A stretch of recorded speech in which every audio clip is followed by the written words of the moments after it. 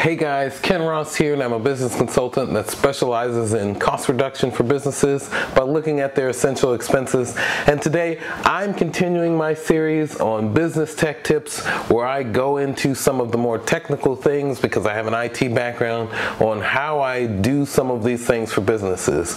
One of the things I know a lot of business owners have talked to me about, and the reason why I started this series, is how I produce content online. And so one of the biggest things I think I can help you understand is that there is a secret out in creator land, right? Most creators use this tool that I'm going to introduce to you if you haven't heard of it, and it's called OBS Studio. Now, sounds like a big word, or there's really not much to it, but OBS Studio is something I know has changed the game for content creators. It is 100% free for people to use. But the learning curve and the amount of time you need to spend to actually be very proficient in OBS Studio is something that you could spend probably a lifetime doing. But I want to simplify that for you. I want to show you some things, some quick tips of the trade here. And so I actually created a demonstration using OBS Studio. Believe it or not, I used OBS Studio to record how to use OBS Studio. So let's take a look at that.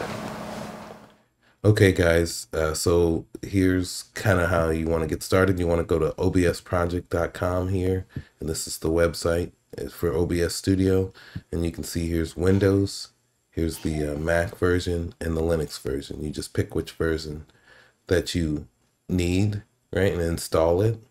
And for the most part, they all operate very similarly. I'm using the Mac version. But I'm very familiar with people that use the Windows version, and I've talked to them, and it looks very much the same. So you can see here there's a lot of places that use it. There's all these features here. You can add plugins and do things like that. Okay, once you get it installed, then you're going to have the console here with all of the different sources and things you can add. This is a scene that you can configure. All your scenes are over here, and it's kind of weird because obviously the scene I'm projecting is the screen, which has the configuration of the scene on it. If I switch to another scene like this, then you can see it's just the camera, right? And I can resize my face. So I'm going to do like this, see how it resizes it. And I can add certain things to the screen. So you got this desktop view here, which is this screen right here, right? You can see it's outlined in red.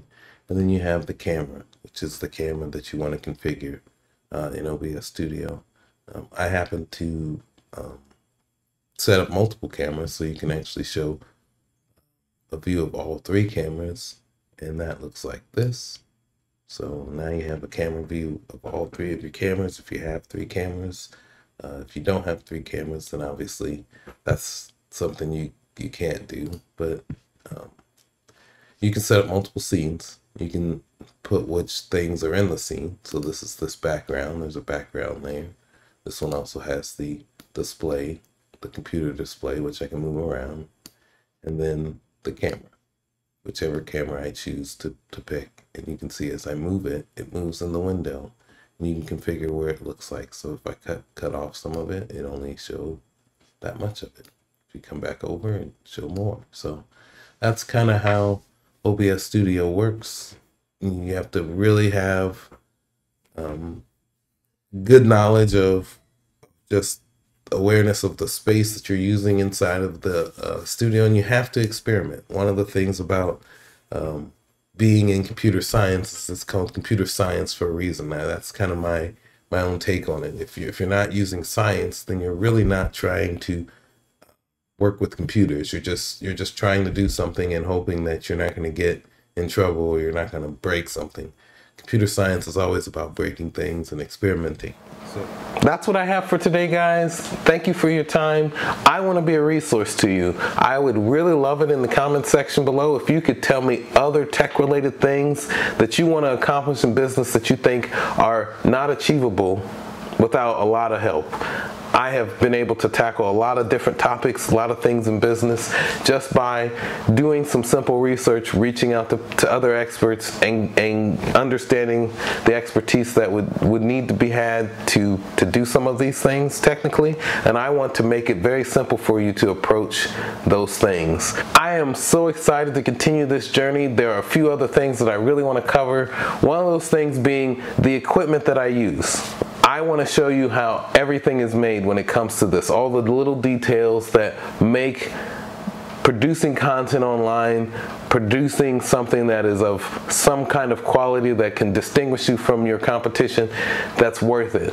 Making a little investment in learning and educating yourself in business is something that would be very valuable to your business. One of the reasons why you have when a bigger company has an initiative, they look for experts in certain areas, because the thing that's going to set you apart from your competition is the level of knowledge in a space. Right? When Apple creates the new iPhone, or when they're looking to produce new things design-wise, they aren't using cheap designers. They aren't just making it up. They're using people that are experienced in the industry, know how to design things very well, and those details do matter in the end result. So when it comes to doing things online, when it comes to producing content, having the leg up by educating yourself, being able to be in a position where you can do even some simple things that would improve the quality of what it is you're trying to produce by even a margin, will set you apart from your competition. So that's why I produced this series. That's why this is so important to me, and hopefully for you guys, you find value in it. When it comes to something like OBS Studio, there's a lot of creators out there, and I'll put some of those things in the comment section below that talk about some of the other particular details as you get into this space. But I would really encourage you that if you want to do anything in content creation, you want to produce anything online with video, that you download and install OBS Studio and just check it out. You don't even have to do a whole lot with it right away. Just having it as a resource and starting, that's a good step. And put in the comment section below if you downloaded OBS Studio and what you think about it. Also put in the comment section below, like I said, any topics you want me to cover, anything that I can actually bring to you that would bring value. I would love to do that. And like, share, and subscribe this video to my channel. Share this video with your friends. Let your friends know I'm out here trying to help businesses grow in whatever ways I can.